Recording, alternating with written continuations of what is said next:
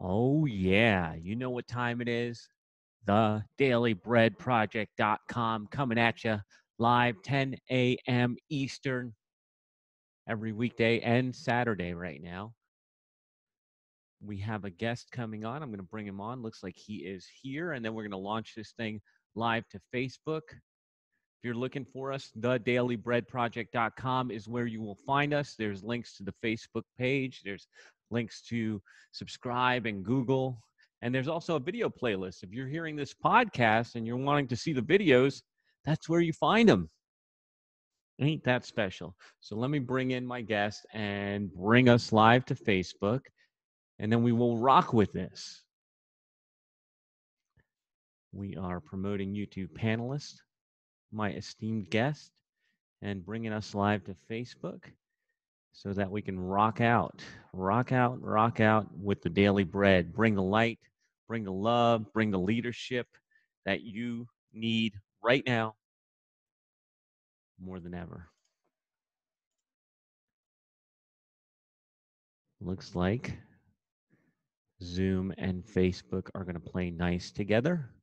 There's some other software I want to try out too. I've just been afraid to mess up the flow here.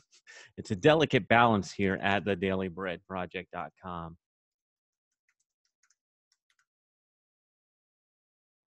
All right, we're going live to Facebook. Looks like everything's working there. I see my guest is in here, and we're going to rock with this. So you are listening to thedailybreadproject.com. Thank you for tuning in a world full of darkness, where the media is making you afraid to talk to your neighbor, where everybody is going crazy and there's chaos on the markets.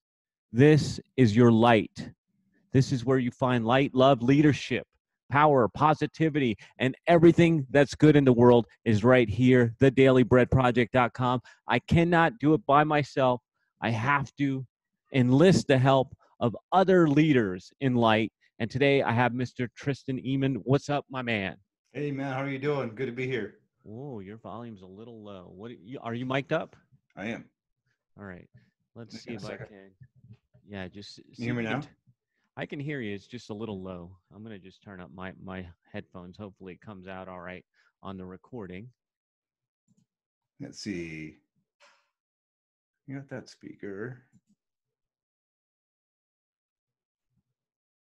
So how you doing, my man? I'm doing really well, man. Well, let's rock with it. Just speak up. Pretend, Okay, sounds good. I can do you're that. on the stage, man. A little closer here. Yes. There we go.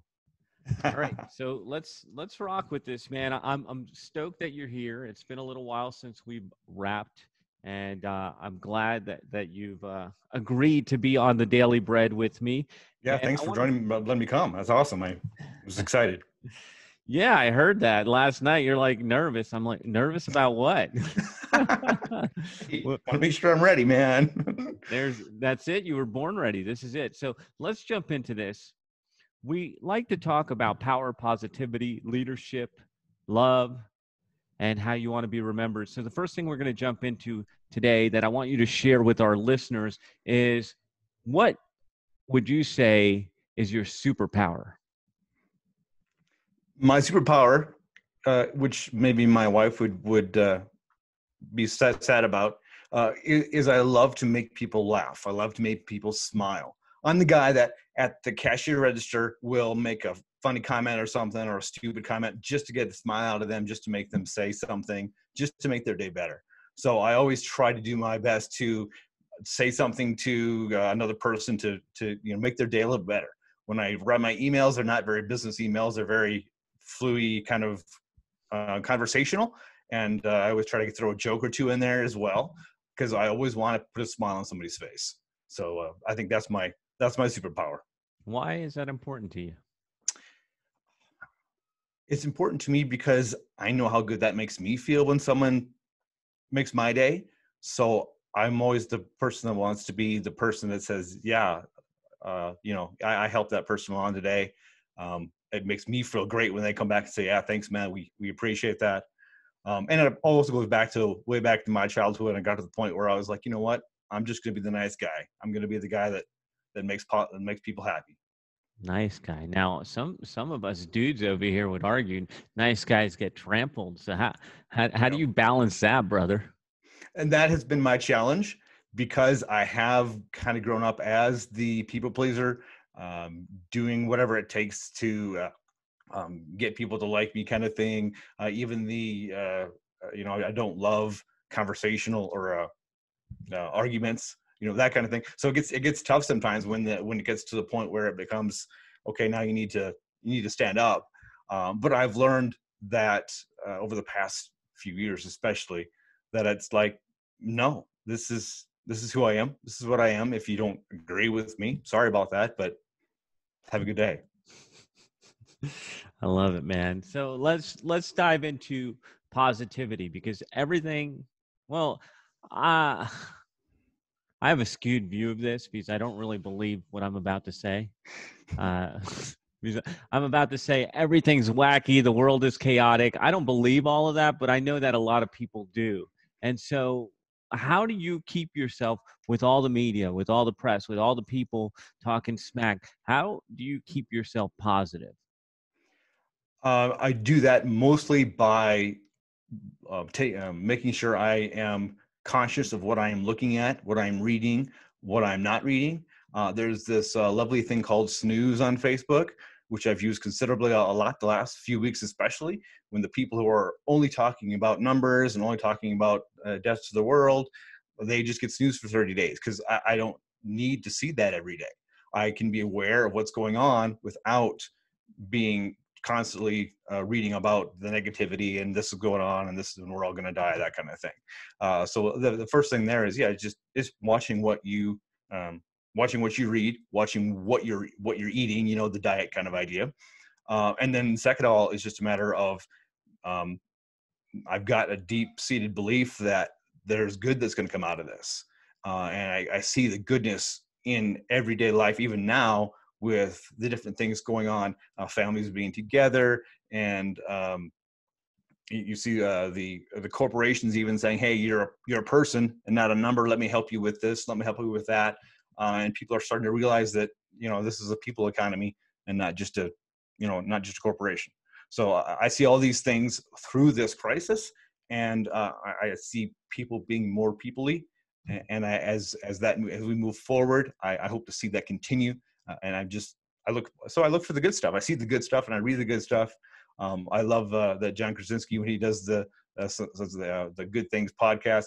All these things I like to look at so that I stay positive and say, hey, good stuff's coming. I like it, man. So you've got a filter in place. Mhm. So what are some of the things that you do then to protect yourself? You said the snooze on Facebook, watching what you're taking in, and any other like tactical tips that you're using to protect your mind and protect your positive space?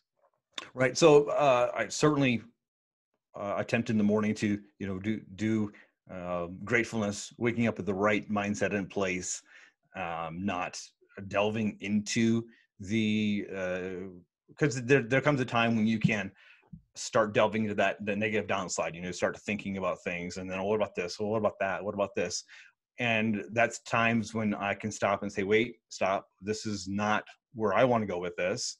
And then actually my wife and I've kind of been able to kind of flip the script a little bit and say, okay, let's say this happens, let's say that happens, and if nothing else, we go live on a beach somewhere. So we've basically made it a positive thing by saying, even if the economy dies and we're out of everything, hey, we'll make it work. We'll figure it out. We will survive. We will even succeed in and living happy, even if we're on a beach somewhere, living in a tent.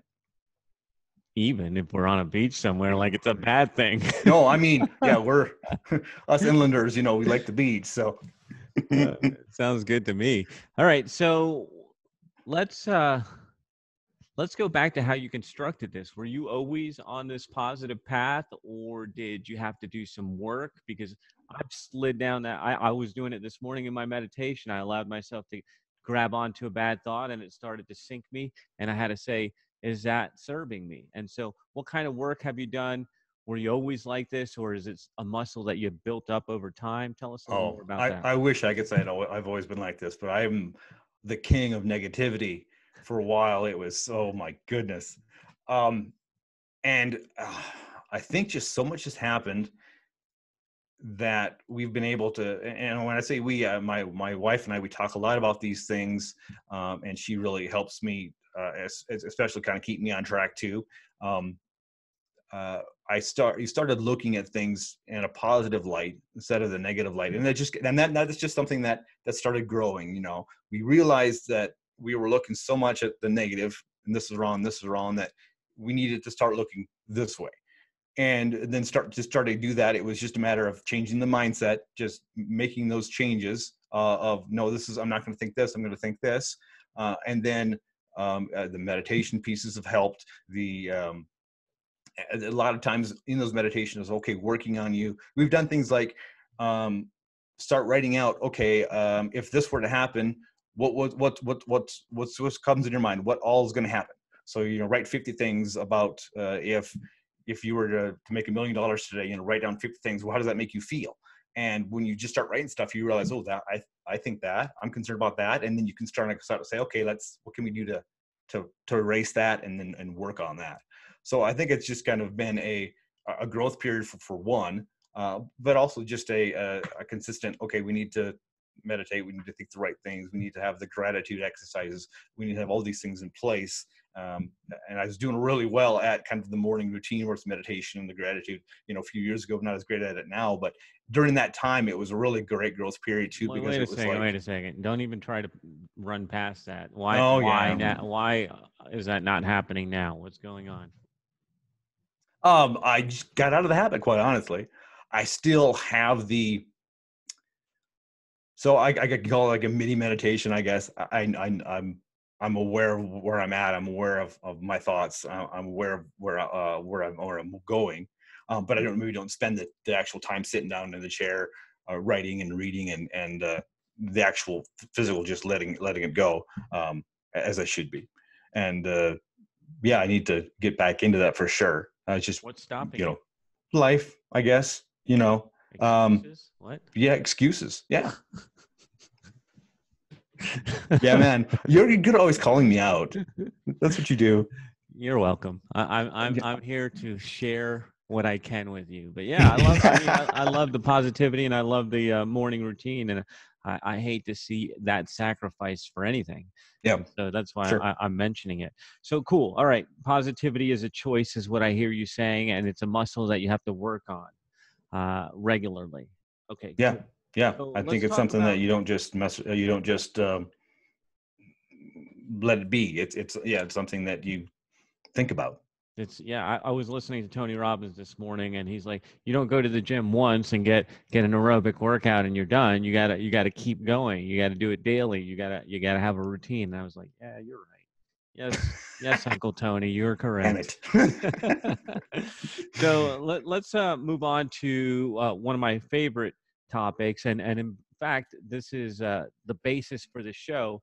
I say we're bringing the light, and I have an acronym: leadership in good and hard times. And everybody pretends to be a great leader when things are good, and we're seeing true colors nowadays with things going a little bit different or harder. So what would you say has changed or has been updated in your leadership with your family, with your team, with your clients, any or all of that? Okay. So um, started looking at, okay, what can I do during this time? You know, we're not the family that goes out to eat a lot, so it's not something that we don't support, you know, the local businesses as much because we never did before. You know, we always ate at home, we always cooked at home. So I was trying to come up with, okay, what's next? And the thing that I was like, well, if nothing else, I know how to use Facebook. I know how to get on a video. I can talk. I can speak about things that not only important to me, but that can hopefully inspire someone to calm down, to relax. You know, so I last year I started this everyday showing up thing, like Mr. Jonathan talked about, called the Mindfulness Minute. And so I've kind of morphed that this year into a Mindfulness Minute taking care of you. And I want to make sure that the people that listen were like understand that, yeah, you know, you need to take care of yourself before you can help everybody else. So my thought forms have been that way on helping people in that way, just to be the mindset change, keeping yourself healthy during this time, especially, and just kind of really honing in on helping someone through this time, through word, through podcast, or or through video, as much as possible. Why is that important to you, Tristan? Like, why is it that you feel like you need to get on there and spread that positivity, spread that mindfulness minute? Why is that important to you? It's something that's real to me, I guess. It's something that I feel like I have I have a little bit of knowledge of, and I want to be able to spread that, share that. I guess at this point, it's a little more of even a what's the right word here? Even it's like, yeah, I want to get that out. There's a piece of me that wants to move forward in speaking in the future as well. So there's a part of that. There's practice. There's, I want to get known, that kind of thing. But at this point, it's just, hey, how can I help you move along? And it's, I know I hear that a lot in what I'm saying here is helping others. And so I guess that's a good part of who I am. And it's always been a part of who I am. Even in my real estate business, working with my clients has always been, how can I help you? What can we do to be that type of person for you? So that's just a big part of who I am, is the person that wants to do everything you can to help the other person without, of course, sacrificing who I am or sacrificing that part of me. Did that answer the question? Yeah. Okay. So, all right. So we talked about the mindfulness minute. What about at home? How has has it changed at all? Is there anything different? You got kids in college. You got all kinds of stuff going on. So how are you leading differently, or is anything different at all? Right. It's not a lot different at home. And a lot of that is the fact that the kids are all grown. I mean, the youngest is 17. The oldest is 23. All four of them are home now. We got the kid home from college, of course, since they closed down. So everybody kind of does their own thing. And we as parents are very, make sure you are an independent child and do your own thing. We're there, of course, to help them, make sure that they're getting their calculus done and that kind of thing. But we can't help them with the calculus, so but I think we're making sure that we have a calm head about all this, that we have conversations with the kids about what they think and where they are in it. We make sure that we are explaining to them our thought forms on everything that's going on. How are they taking it? Mostly, they're very smart kids, so they can not only see all the information, but then they can also see through all the information. So most of it has been very, no, we're young, we'll get through this, and we'll see how that comes out in the end. But especially as far as them and their attitude during this, but we're just trying to, as parents, just simply be there and be the calm, level head in the middle of the storm, for sure. Yeah, I love it, man. All right, so let's move on. We've talked about power, positivity, leadership. Now it's time for love. What opportunities do you love right now? What are you seeing that is awesome, gets your heart pounding? Things like this. This was an exciting opportunity for me, just to get on live and chat with you, especially since I know the kind of person that you are and what you're doing. The other things that I've been loving to do is during this time is I've got some ideas for some videos, start putting those videos together. As you know, I sell real estate here in Rapid City, so I've been starting doing some different type of relocation type videos, and so I'm starting to put those together. And that's kind of exciting to me to think about how I have the time now to do a lot of those. So today I'll be spending some time editing and putting all those together. And that has been exciting to me. It's just the time frame that I have now to do stuff. We still have an okay market here in Rapid City, but it's definitely slower than a normal spring market. So I'm taking advantage of the time to do some stuff and to really hone in on what I want to do moving forward.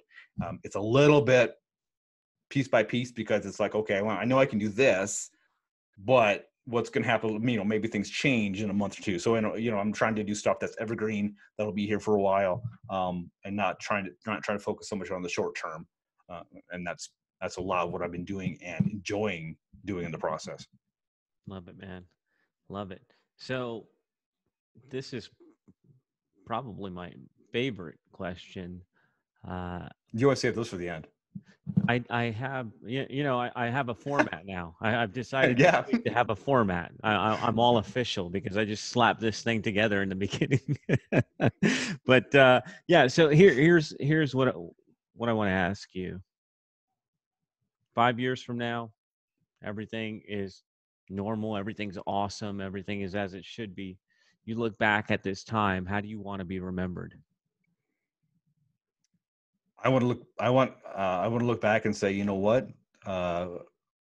People remember if Tristan was there to encourage us, to spread positivity, like you mentioned, to give ideas and hints on how to move along and keep ourselves in the best possible shape as possible through all of this. Tristan was always there, throwing his nuggets out there. He wasn't asking for anything. He wasn't trying to, spread a certain religion or anything. He was just trying to help. He was just trying to speak. And I was glad he was there for this time. I didn't do a whole lot of talking through the beginning of the year and past the first couple of weeks of the virus thing, because there's so much noise going on. When I did get back into it and said, "Hey, everybody, I'm here for you. Here's my mindfulness minute," a lot of people just came back and say, "Hey, thanks. I'm glad you're back. I've been missing your positivity." So I'm hoping when they look back, they say, "Yeah, Tristan was there to keep us going, to keep us moving." Love it. Throw us some love. Love it, love it, love it, man. So as we're coming up to the end here, anything else that you want to share? Any thoughts, any ideas, any nuggets that you want to put out there to the Daily Bread listeners? I think one of the most important things that we're learning through all this is unattachment. A lot of times when we have a fear about something, it's because we're attached to that idea. So we are attached to having this workout. We're a lot of times it comes to, like, in a real estate deal. If I'm attached to the end of this procedure, I'm fearful the whole process. Well, will the inspection break down? Will the appraisal, mess up? All these certain things will be a fear for me because I'm attached to the paycheck at the end instead of just being okay with the process. And I think what we need to learn and we need to understand is that as we go through this journey, the less attached we are to the final result, the easier it's going to be just to flow through and just to let life be perfect as it is, which is hard to say right now through this time, but it is what it is. And by letting ourselves move from spot to spot and rolling with the punches, so to speak, life's going to be a lot easier. It's just going to be simpler by unattaching to the final outcome and unattaching to the emotion of that outcome. So if nothing else, there's my final. I like it. Which a lot of that came from Sarah. So throw my hat off to my wonderful wife. Yes, yes. So ladies and gentlemen, even though Tristan is not pushing any agenda with religion or anything like that, I am pushing my Catholic agenda, saying what he just described as faith. He's calling it flow. He's calling it being unattached. I'm saying putting it to faith, whatever your faith is, and allowing things to happen and putting your trust in your higher being. Mine is God. Yours can be whoever you want it to be. Tristan, where can people find you when they are looking for you? My name will get you almost anywhere on the internet. Tristan Emond, at Tristan Emond on Instagram. Facebook is Rapid City Homes Online. You'll find that on Facebook. Find my business page on Facebook, and you type in Tristan Emond, I'll see me all over the place. That was kind of the whole thing. He's been doing work. He's been laying breadcrumbs forever. Tristan, thank you so much for being here. I appreciate you, man. Thank you for bringing the light. This has been another episode of the dailybreadproject.com. We bring you your daily nourishment to uplift your spirit, to help you live a better life, and to help you be healthier, wealthier, and happier. We love you guys, and we will see you on the next one.